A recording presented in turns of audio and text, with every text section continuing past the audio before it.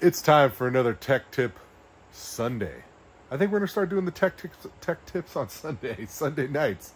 Hey, just a quickie. You know, it's one of the big ones that a lot of people come and ask for help on. Setting gear mesh. How do you correctly set the gear mesh? There's a lot of different opinions out there. My way is not the only way or the right way or the best way. It's what I find works the best, and I never usually have issues. So learned from experience over the past 20 plus years doing this. So I'll put you down and kind of show you a few little tips and tricks that I use to get the proper gear mesh on all these RC cars. So I figured I'd show you on, it's a pretty big setup. This is a 56 118 1100 kV. I'm working on for a buddy of mine that's going into a 8S Creighton. So it's a pretty big monster, but the gears are big, so it's a lot easier to show you how I go about setting the gear mesh. So you got to have a little bit of gap. You can see that. Hopefully, maybe you can hear it. You got to have some of that. So one of the things that I do a lot of times, and you got to take your time, right? So, you've got your two screws. I usually get the screws in there, get everything snugged up kind of where you want it so you can slide it in, right? A little tip that I do sometimes, depends on, if you've got an area that's kind of tight to get to and it's hard to really, to check it out. I take you get a piece of like computer paper or whatever.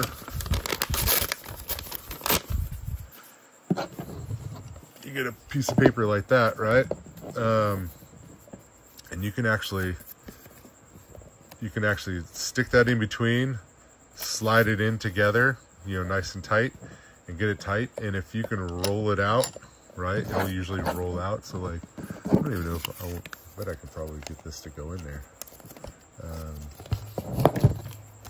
So let's see.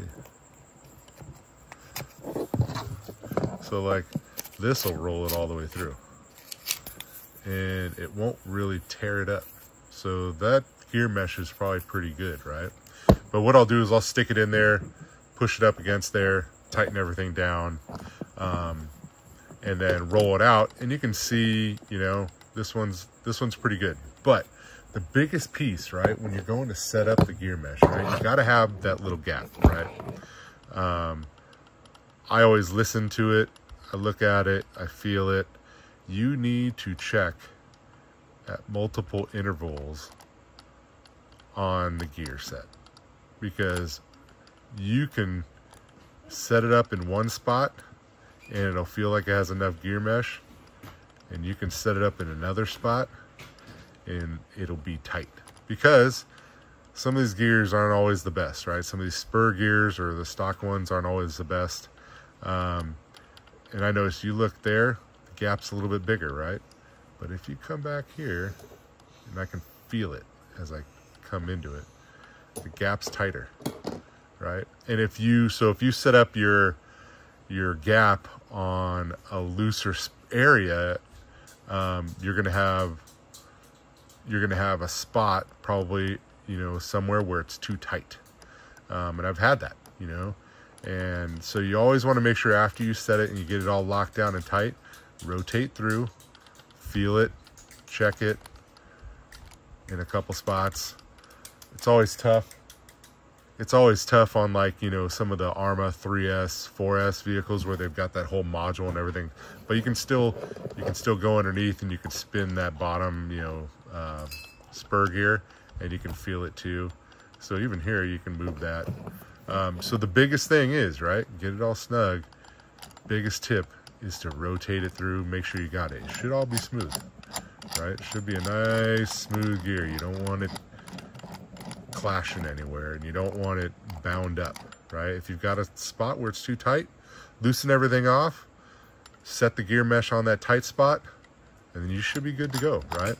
So proper gear mesh, you should have a little bit of gap. You should have it, moving around a little bit, If it's not moving at all, it's too tight. So And I've had many people come in, shredded gears and whatnot, and I've seen it. I mean, plastic gears, metal gears, and it's because they went and did their own pinion setup, which is fine to do. Anybody can do it, honestly. But they just set it up too tight. So, Tech Tip Sunday, gear mesh.